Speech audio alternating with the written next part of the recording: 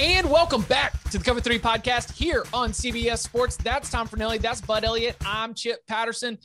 We are sitting here on Name, Image, and Likeness Eve, NIL Eve. We'll get into that in just a little bit, as well as on CBSSports.com. We are unveiling our strength of schedule rankings.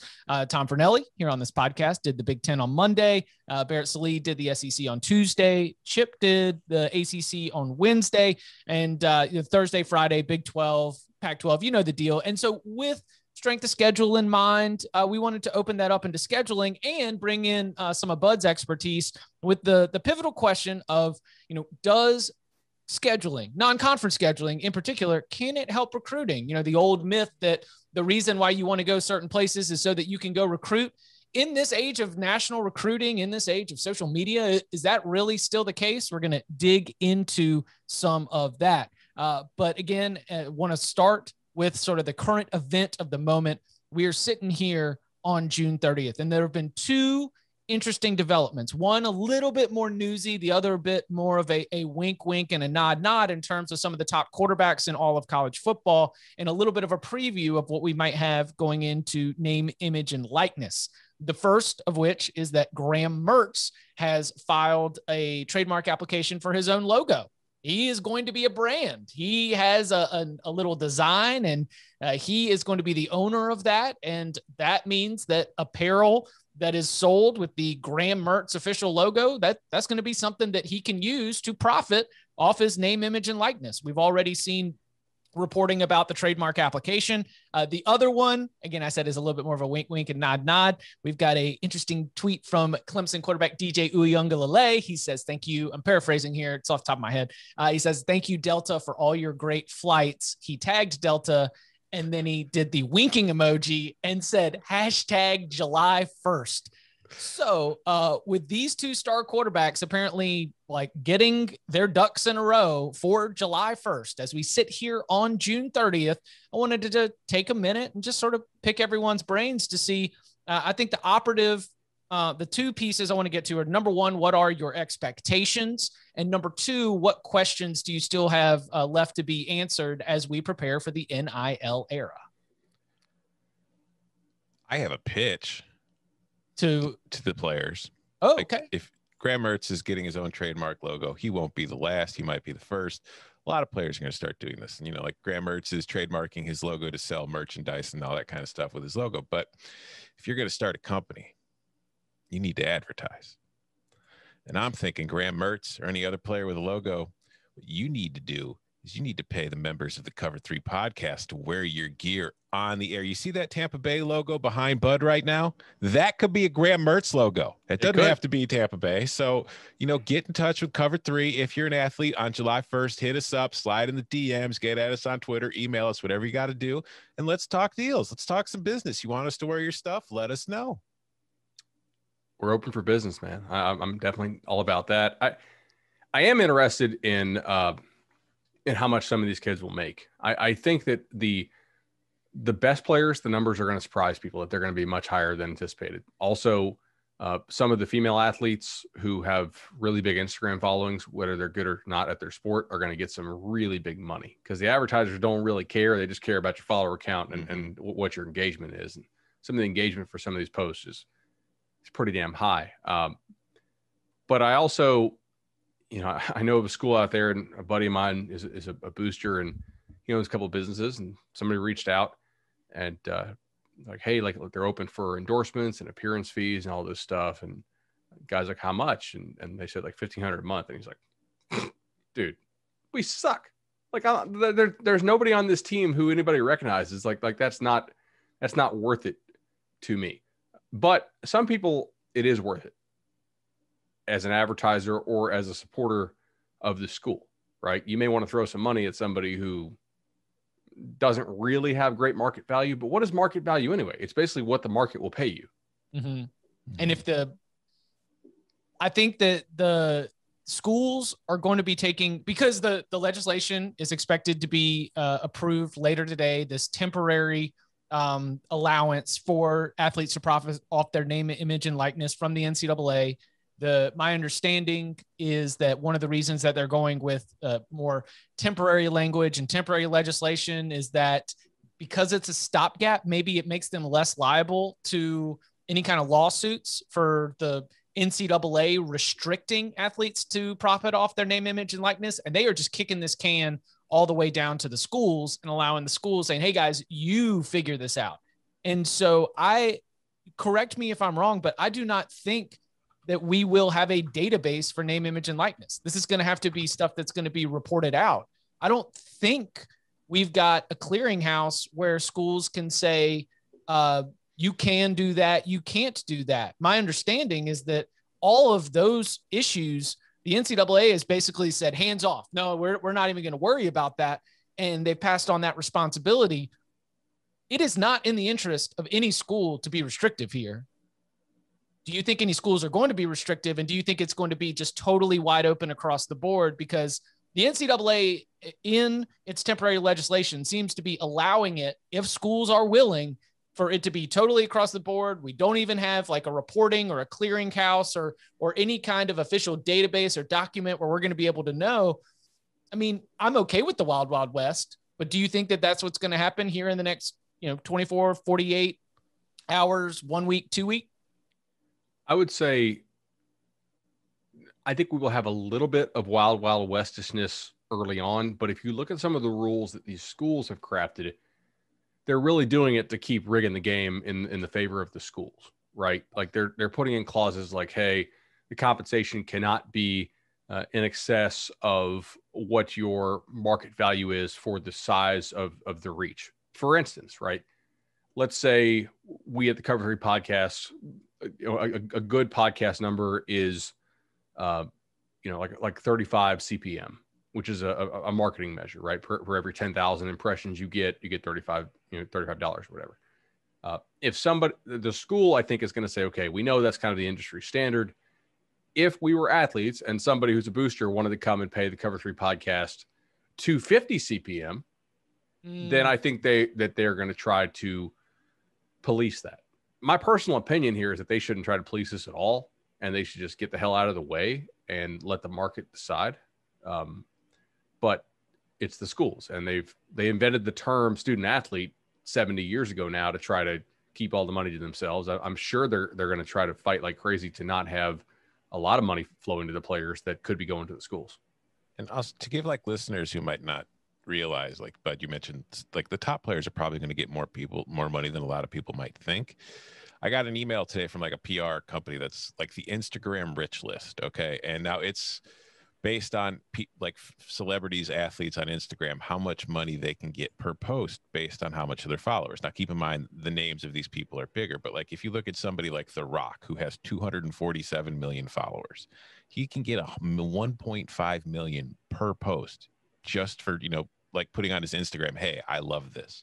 So like if you try to extrapolate that down to like, a DJ Uyunglele who has about 70,000 followers on Instagram, maybe not the same exact rate, but he could probably get around $750 to $1,000 per post based off of the rates of what they're getting. So even if that's not like, life-changing money, that's still, if you can get $750 just for saying, hey, I like to drink this color Gatorade, that's pretty good for a college kid. And if you do that repeatedly and you get a bunch of different companies doing it, there's some actual money that some of these kids are going to be able to make.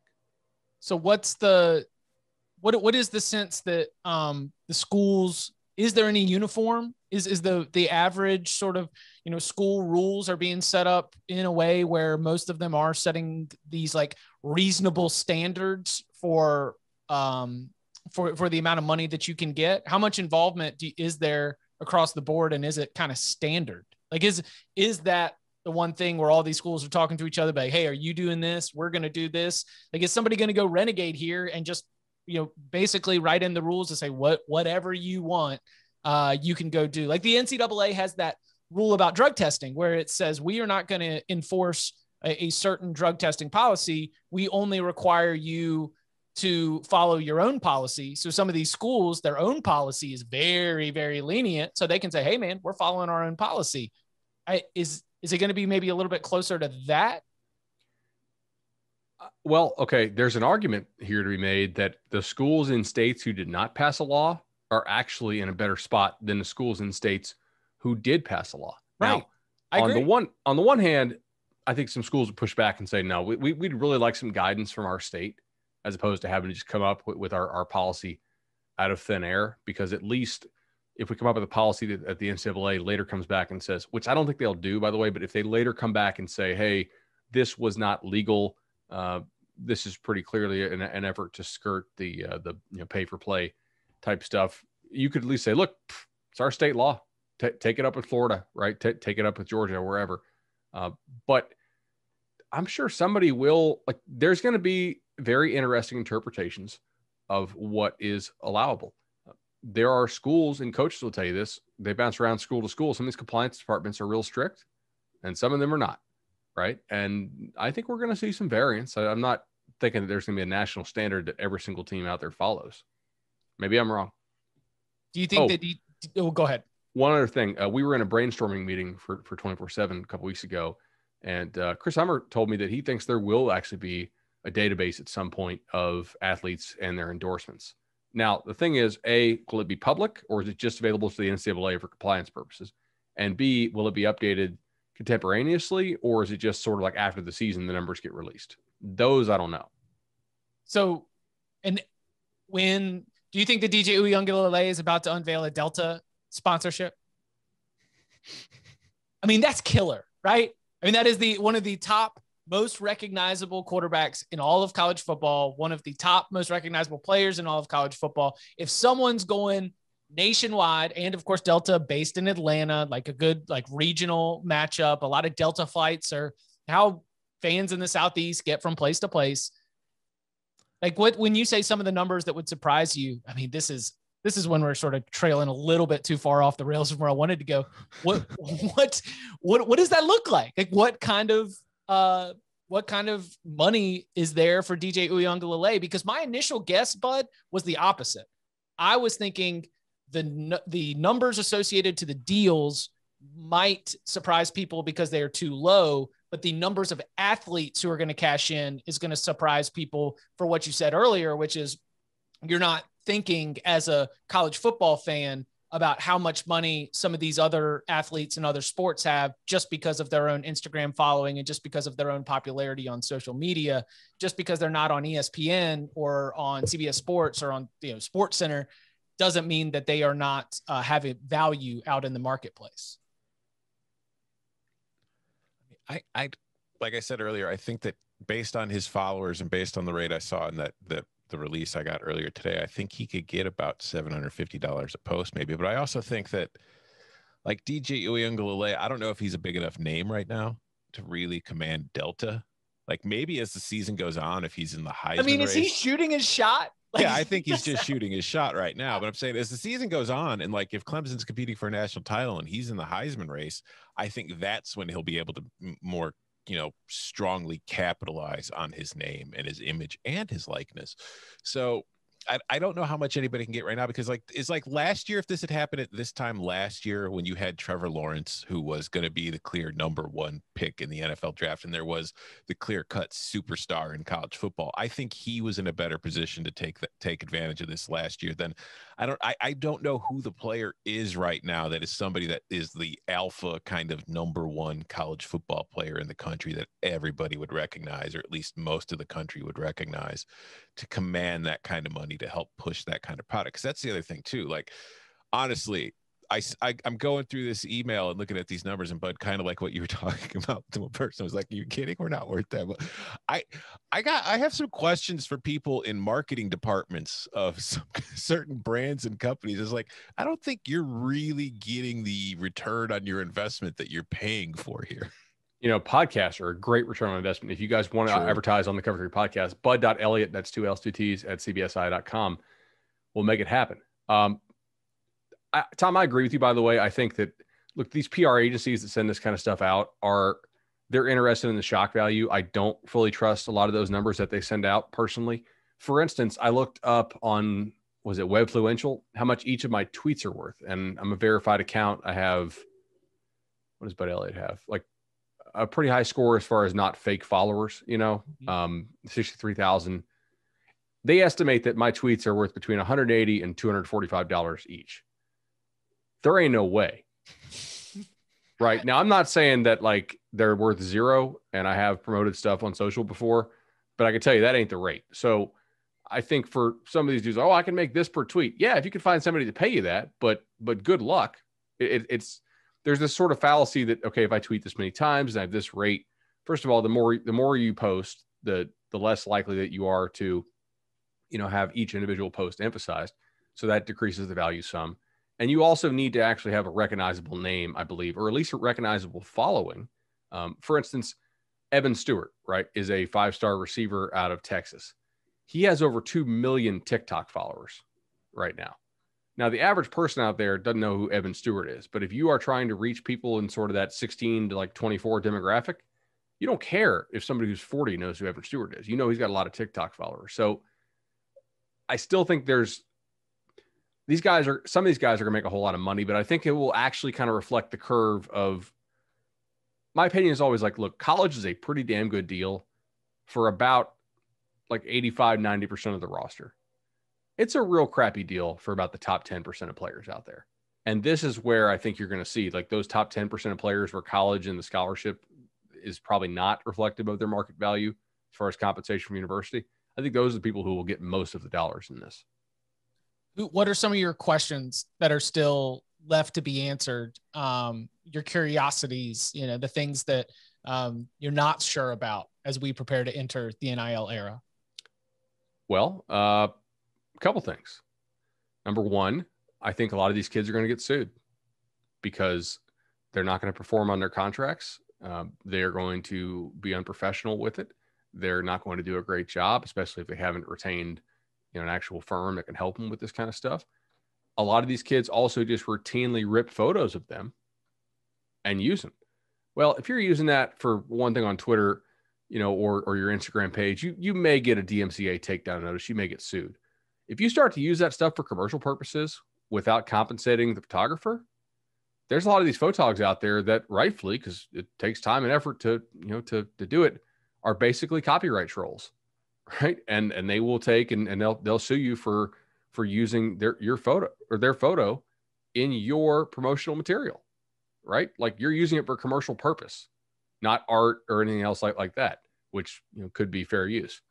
So I think there's going to be a lot of interesting ways to go. And if these guys don't do a good job with it, they could hurt the market in the future because businesses will be turned off. Hey, I paid this guy, he filled the contract technically, but he didn't really put a lot of effort into it, that type of stuff. But I think some guys who do a really good job will have great repeat business. What do you think, Tom? What are your questions? I think Bud covered a lot. I just, I don't really have any more to add to it. It's going to be interesting to see. I think we're going to get questions out of it. I think that part of it's just going to be, like Bud said, the thing that it's not like you can just get the endorsement and go tweet something or post something on Instagram. Like the companies are going to have a certain expectation for you. And a lot of these kids, for the most part, they're not paid advertisers. They don't understand, like Bud's saying, there's going to be some issues that they run into with the fair use and that kind of stuff. So it's strange to me because I feel like a lot of these kids are going to have an opportunity to make money. But the thing is, once you start making money, then you have to spend it. So now all of a sudden they're going to need lawyers. They're going to need firms to make sure that they're not tripping up or slipping up or doing anything wrong. So it's going to be a interesting situation, which, like Bud said, I think there's going to be a small percentage of players that truly do make money off of this. And I think just about everybody else really isn't going to get a whole lot out of the deal. Or at least it won't be worth the effort or trouble for them. So a lot of the schools, by the way, are pitching these kids, hey, we have in-house photogs, we have in-house graphic designers, we will help you with this. So I don't want to make it seem like they're going to trip up on this at every turn, but I'm sure somebody will slip up, try to do their own. Do the schools get a cut if they're providing this stuff, or is it just they're going to use this just for promotional? Because I haven't heard of any schools getting a cut. But like if somebody lands a crazy deal, or for instance, let's say, I'm trying to think here. I'm just thinking of negative recruiting now, where a coach is in somebody's living room, like, hey, this school is going to take 3% of your earnings. We're only taking 2.5%. Yeah, that's why I don't think they will. The cut they'll take is basically one school can afford to do it for you and the other school doesn't have enough in-house photogs. Here's a hypothetical. What if JT Daniels, who plays for a Nike school, what if he wants to get an Adidas sponsorship? I think Is that the on his school going to stop him? I think on his social media channels, he would be allowed to be an Adidas rep, but I don't think he would be allowed to display the Georgia logo alongside Adidas. And that would be what they would advise him. I agree. Because I also feel like would that have a bigger impact? That'll have a bigger impact with basketball, I think, than football, because I think that like the shoe deals in basketball are clearly a much bigger deal, especially with recruiting. And as we've seen with FBI investigations in recent years, they've played a large role in the way that recruits and where recruits end up going to school. So I've been doing a little bit of keeping an eye on how schools are staffing up and trying to establish new departments, like branding departments, and try to figure out how they can advertise themselves not only to their current players, but also to recruits, to say exactly like what you mentioned. Hey, if you commit here, check it out. We've got this whole team that's going to be able to help you craft exactly what you want to do. I think that I would like to know that it's not just, hiring photographers, hiring graphic designers, but also being able to provide some of the guidance that might allow athletes to not get sued. That is my biggest question. And that is my biggest concern, is what are the schools going to do to be able to help?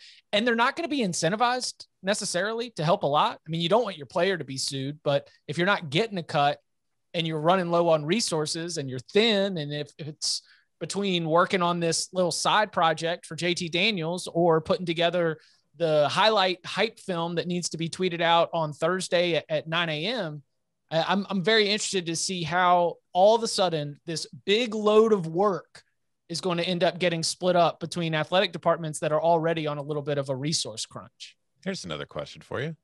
Like, if schools are setting up all these branding stuff to, educate the players, do you get course credit? If you're going to like a branding course, you're going to get credit for that? Yeah. Like we saw Florida State already has, I think, 3 courses that you'll get course credit for. So that's like, and which for Florida State, it's like going to see a whole lot of marketing majors in the future here. They already have a big marketing and advertising school. So for the communications department.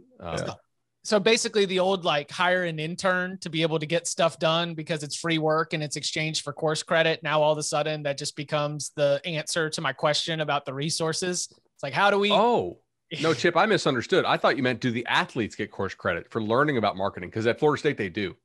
Oh, yeah, that's what I meant too. Yeah. Yeah. Like, Respect. I feel like if you're making them go to classes now, and then on top of other classes, you should probably be giving them credit for it. I was thinking about within the athletic department and the graphic design department, the people that are paid now, all of a sudden, hopefully all have a team of interns that are students and getting course credit, because then, I mean, listen, it's college athletics. They find ways to get free labor anywhere you can get it. We've started a whole new course credit economy here. Yes. So I've got one for you. And I think NIL is actually really good. I think despite the potential pitfalls of this, they're going to pay taxes. Guess what? Cool. Pay some taxes. Glad you guys are making money. Might have to have a lawyer. Awesome. Who hasn't had to have a lawyer at some point in their life? Do you think fans care about this? No. Yeah. Like, I got to tell you, I've seen the numbers on this as far as like Google Analytics and what our traffic looks like. I think it's going to be a curiosity initially. I think they really care about it to the extent that it helps them in recruiting. But man, like, do NBA fans? I don't watch NBA much except for the playoffs. Do they care when like the 20th or 40th best player in the NBA gets a new shoe deal? No.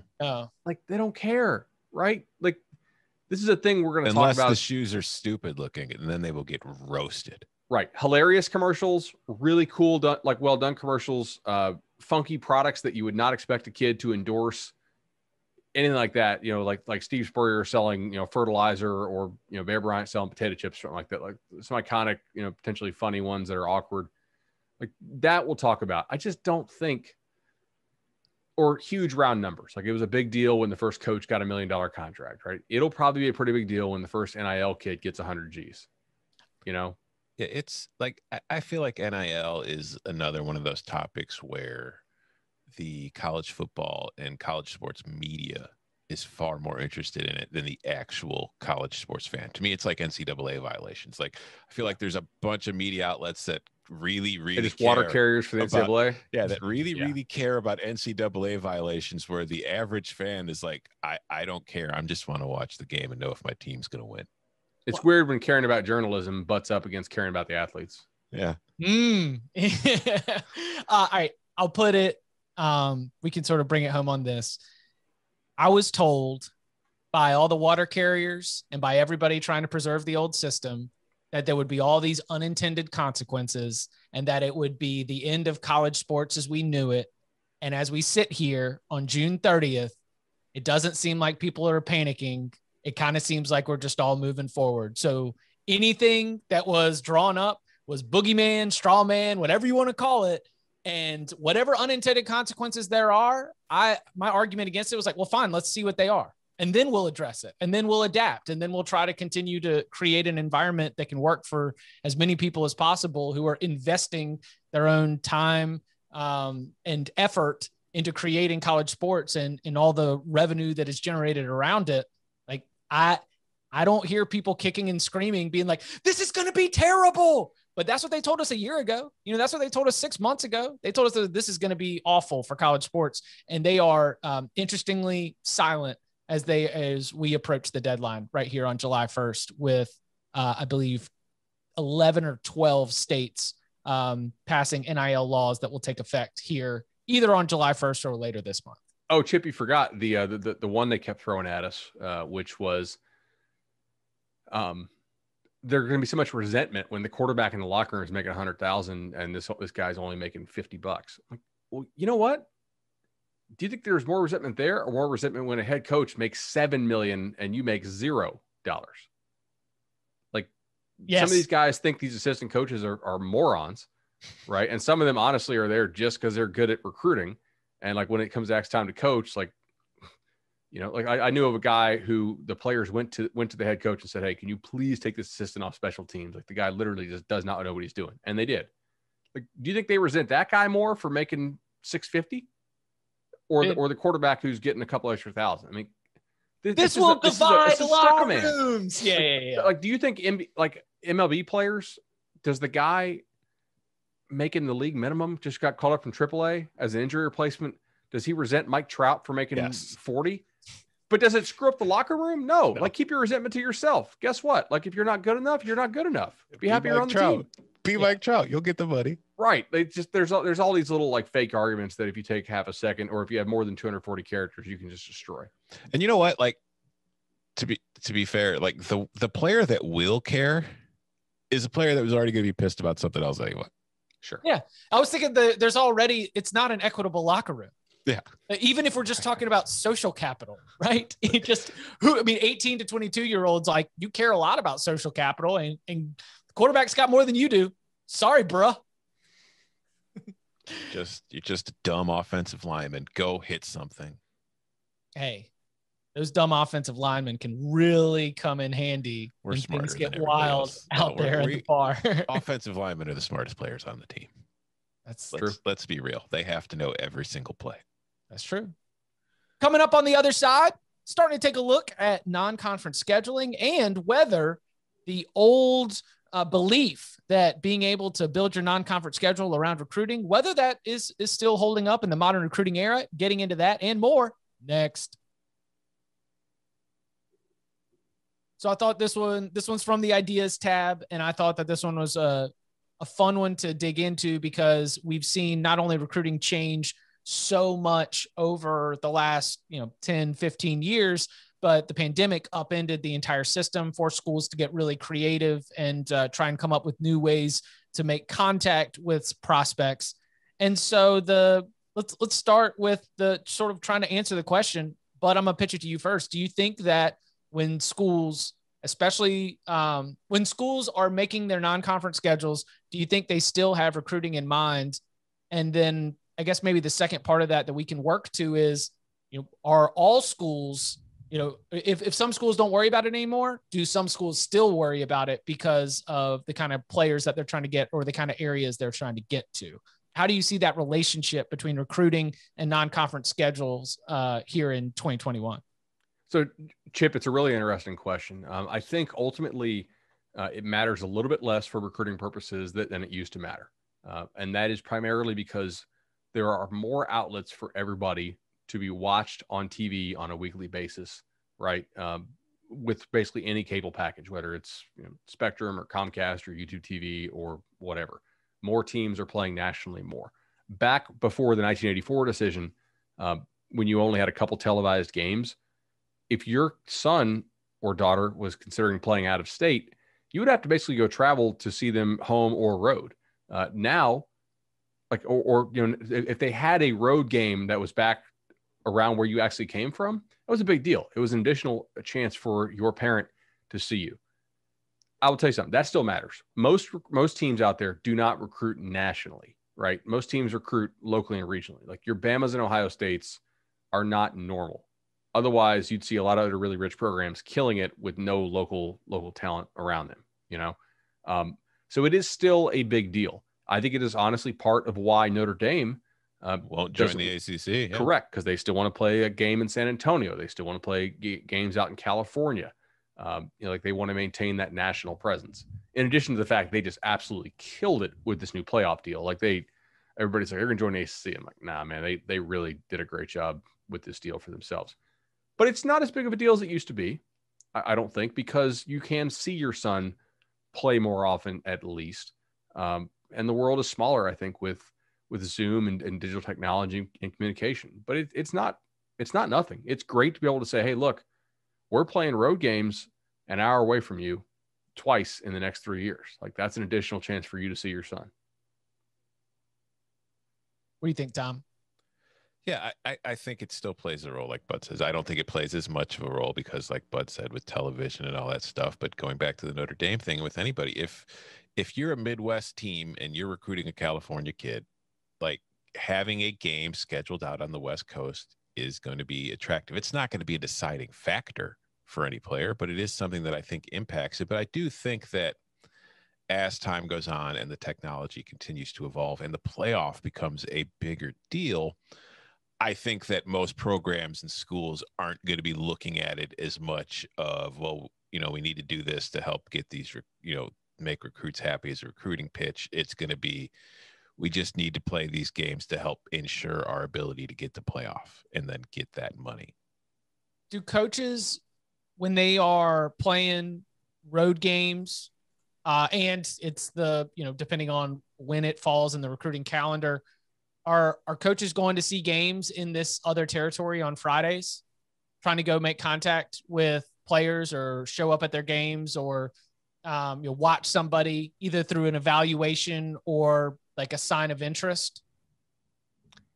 I mean, first of all, like if they're going to go watch somebody, they're going to do it anyway, whether or not they actually are playing a game there, but it doesn't hurt to time that up with that, That's what I was thinking is like, if you've got a game scheduled against a team from Florida, a team from Texas, team from California, and it's a non-conference game, that you are also building into that the idea that either a head coach or a staff member or a couple of coaches are also trying to use that as a chance to go out there, and whoever your top prospect is or whatever team or whatever like high school coach you have a relationship with, I actually, that was the first thing I thought of. And maybe it is more about the pitch to the parents and being able to see your son than it is the actual recruiting efforts. Is that what it sounds right? I think so. Yeah. But ultimately that's kind of what it comes down to. I just had it was almost like this satellite camp line of thinking where I thought that you would be planning your non-conference schedule to get you and your staff in places of the country where your conference is not. And that gives you the opportunity to make contact with the recruits, to go see games on Friday, invite them to be able to come and, see you as the visiting team at this other stadium. The aspect of trying to sell it for the future, I honestly hadn't even thought of until we started to really dig into it. It doesn't hurt, certainly, Chip. I think the main thing is, hey, like here's an opportunity for your family. I mean, travel is expensive. A lot of these kids come from, kind of the lower end on the economic background, and it's difficult to travel, especially air travel. So having a game that you can drive to, or 2 games you can drive to reasonably, especially if you don't have to have hotel costs, that's a pretty big deal. We saw Urban Meyer, voice this as well back in the day when playing all these playoff games, saying, hey, like, it's great, but the parents of our players can't afford to go see them play. So can we get some parent travel costs covered here? I think a lot of that factors into this. By the way, DJU, $125 to $150 per tweet, according to Webfluential. So you are more influential on Twitter. Not on Instagram, I don't think, though. No. Than DJ Uyunglele. Bud Elliott. All right. So episode title. Unless I typed in the wrong one. Bud Elliott. How many does he have? 38,000 on Twitter, I assume. Bud Elliott. Yeah, he does. More Twitter popular than DJ Uyunglele. Mm-hmm. But he's got like 70,000 on Instagram. So, and Instagram is more valuable by far than Twitter. Yep, because pictures sell better than words. They do. But that's speaking of DJU though, like talking about paying for players to come, or families come see their kids. You go to Clemson, if DJU's got a Delta sponsorship, maybe he can get them some airfare, some free tickets. No doubt. Or like, what if you want to move your family to the school you're going to play with? What if you get a marketing deal? Real estate company.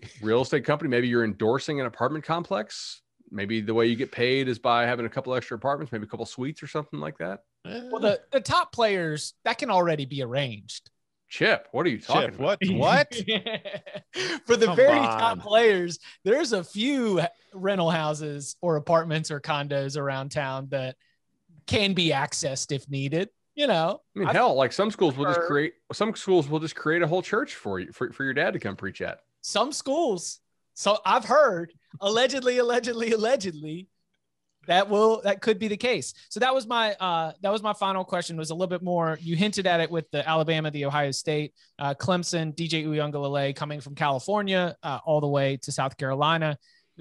With non-conference scheduling in mind, I felt like it doesn't even really matter for the top dogs, and that it might still matter a little bit more for some of those mid-tier Power 5 teams. Is that correct? I agree. Yeah, no doubt. Yeah, because you've already got an infrastructure in place from Alabama to be Bryce Young. Like our starting quarterbacks for Alabama and Clemson are both from California. Different world. Where's CJ Stroud from? California? Mm-hmm. USC needs a new coach. Rancho Cucamonga, I believe. Yeah. Yeah. Poor Clay Helton. This is why, by the way, I jumped USC with that first pick for the draft. If everybody, or was it mailbag? I think we had. It was a good segment. Yeah. It was the mailbag. If everybody was at their peak efficiency all at the same time, who ends up winning the national championship? A lot of quarterbacks out there. Mm-hmm. A lot of parents who can afford to send their kids to quarterback coaches since the time they're 5 too. Oh God, some of these guys. Ugh. Speaking of which, Elite 11 starts this week. Be sure to follow 24/7 Sports. Steve Wiltfong, Alan True, Brandon Huffman, Blair Angulo, all out there doing a great job from the Elite 11 camp. Some of the stuff I don't really get a lot out of as media, but some of the stuff it's good to see guys throw side by side. You get to see some inefficiencies in the stroke. You get to see how the ball comes out of their hand. You get to see, how, like the flight, some of the footwork stuff. It's useful. I mean, I think there's some times where you can really see who's going to be a dude and then who maybe doesn't measure up quite as well.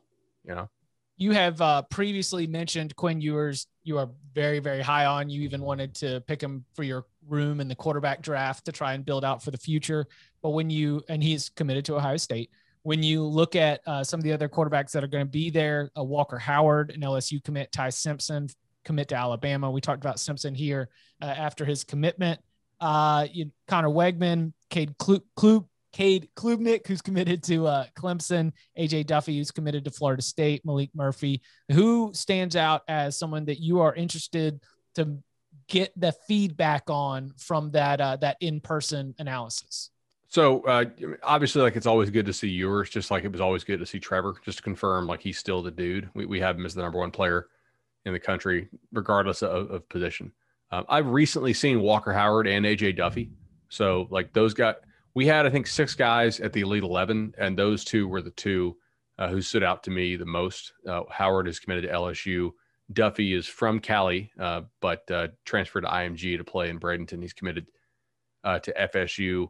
I want to see how Malik Murphy does out there, the Texas commit. That was something interesting.